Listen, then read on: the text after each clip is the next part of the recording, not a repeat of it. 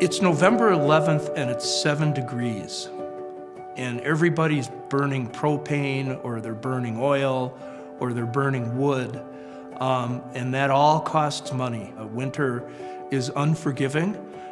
It's long, it's cold. It can get very serious in northern Minnesota.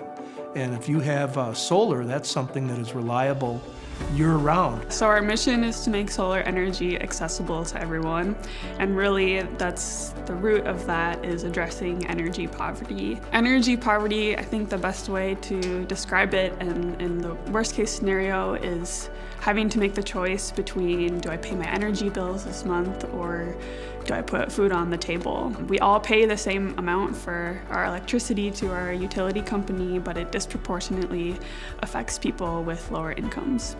Well, the main way for lower income people to pay their energy bills is through energy assistance. And every year you can get that subsidy if you qualify, but you're burning up that gas and you're burning up that oil.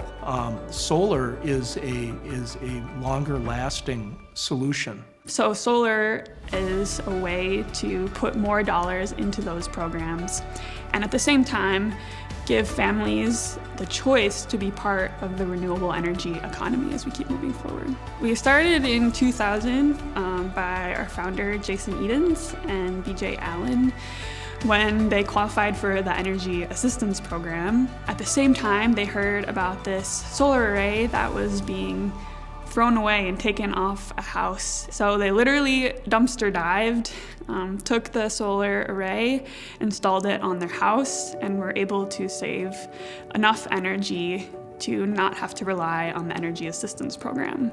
So our whole origin story is really the basis of the work that we do today and proving that it works from that model. So we have two different programs. One works with Habitat for Humanity, and that's installing on individual homes, and we also have a community solar program where all of the savings from the community solar array go back into the Energy Assistance Program.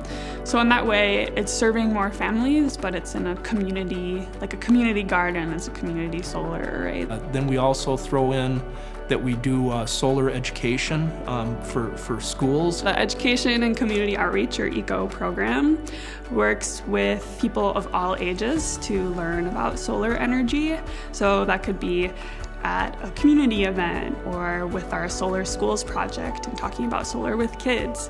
And it also includes our workforce development opportunities. So like our workforce development opportunity with the Leech Lake Nation and the Leech Lake Tribal College is part of that as well.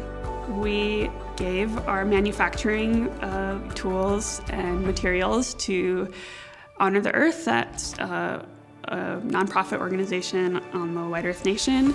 And they started an organization called Eighth Fire Solar. So they are now manufacturing our solar heating technologies. But a lot of it has been willing to work with partners and willing to work with people in the communities. I think that's really essential in empowering the communities, learning from what communities already know and how we can come in with our solar expertise. We're working at this center of economic justice and social justice and environmental justice all at the same time, and at a critical time, to be including people as we're moving forward to a renewable energy economy and including more people to be part of that